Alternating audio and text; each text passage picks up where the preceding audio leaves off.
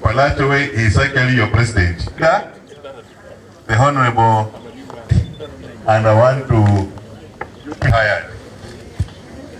As you heard, my name is Honorable. Get their pension. Some of them die before access as a union and labor movement. That public servants who retire, there is a pension bill in Musila bill that makes on payroll while you are at home. That is the law of this country. We are one of the worst in the world. Why should you retire and die? You should retire and live and be resourceful to the society. But the Ministry of Education seems to have changed a bit. We rejected it. We are rejecting today. It is not working. So do you think the Standard 1 children where they are, do you think they are now, we have ICT gurus in Kenya, in Standard 1 and Standard 2. Those things are not working.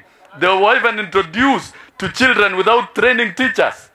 The best they should have done is to give every head teacher a laptop, every teacher a laptop, and in the classroom install ICT teaching facilities. Get rid of the blackboards and put LCD projectors. And then in every school you have a computer lab. That was our manifesto. And that is how to bring in ICT revolution. You don't bring in a business flagship. I believe this tablet ilikuwa ya biashara. Honestly, if government wants to fight corruption, begin investigating the laptops, and then up those who are involved. That's when we will know. We never discussed it. And when I speak like this, wanasema sosiona napiga serikali. Nitasema na tutasema the way it is. Will as many of this opinion say, aye? Let them know it is more serious war than the war of salaries. I'm telling you, anything touching on teachers, we shall support in that parliament until we achieve. This government has pushed us. Kwa mambo ya tax, wakina mama hawawezi kuafford sukari. Unga hawawezi afford. Sasa wakitufinya hivyo, mpaka nyuma kulikuwa kukubwa kumejikonda, mbele kulikuwa kumejaa kumekonda. Hii serikali tutaendelea kuipenda.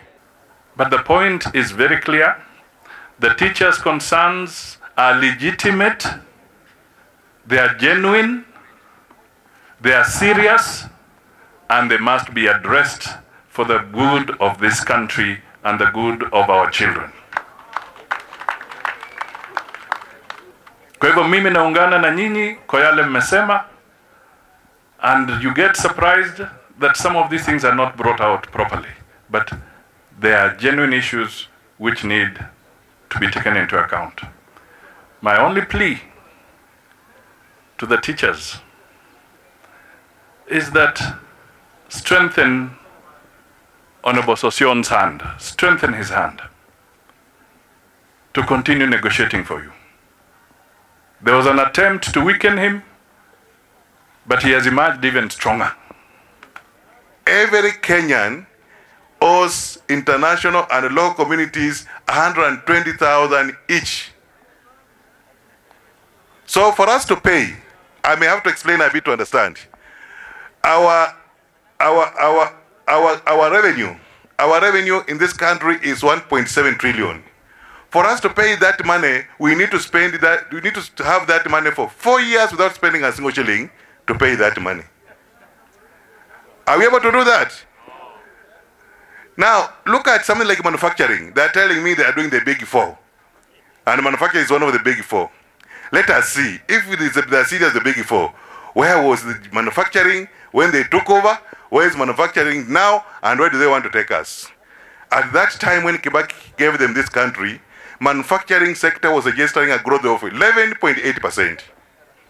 When the teach came to the parliament in June this year, manufacturing growth had declined to 8%. They are now telling us they can take it back to 15%. Do they have the capacity? And then we get somebody, a leader, moving from corner to another corner, saying, analeta maendeleo. If these statistics are telling us that you have been going down, and you are still moving around, doing the same thing, the same way, and telling us we are going to grow, can that happen really? Serikali kusema tayari watu waongezwe, wakati kuna agenda nne kubwa ya rais, moja ikiwa ni housing, ambayo pia rais anataka wafanyakazi wachangie. Sasa wenye kuchanga tutoka wapi? Sasa kama hakuna kazi, kazi inakwisha, viwanda vinafunga, wawekezaji wanakwenda, na unasema unaongeza pesa, watu watatoa wapi? Hao walipoiba pesa ndio sababu wanakuzazo za kutoa. Watumie kwa kusaidia wananchi. Ikiwa bilioni mtu anaweza toa milioni 10 kwa Harambee. Sasa aliweke milioni 10 hiyo kwa dispensary tia madawa, watu wapate dawa, wafanyakazi kwa wananchi. Ndio wajue wamesaidiwa na kiongozi wa nchi. Si pesa ya kumpa watu tu sababu unafanya Harambee, watu kwenda kula na kufanya vitu vingine. Tunataka jambo hilo la matibabu serikali isimamie, kwa sababu ni jambo ambalo muhimu na ni jukumu la serikali kuona kwamba mambo ya matabibu imesimamia kikamilifu kwa wananchi wake, jinsi ilivyo ulimwenguni mote. Thank you. Visitors who have graced the day today, please, with the powers and privileges bestowed onto me, I want to call this meeting.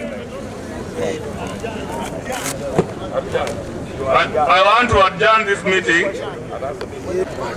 So let me adjourn with a prayer. Mr. Choir, please, can you come and pray for us?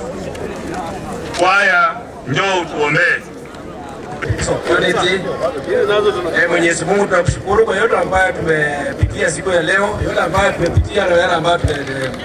Sisi hapa na kupitia na kujadiliana yote hayo yanatoka kwa nchi yetu. We'll come and announce the results after we are done. No problem. That's okay. For convenience of the guests. May I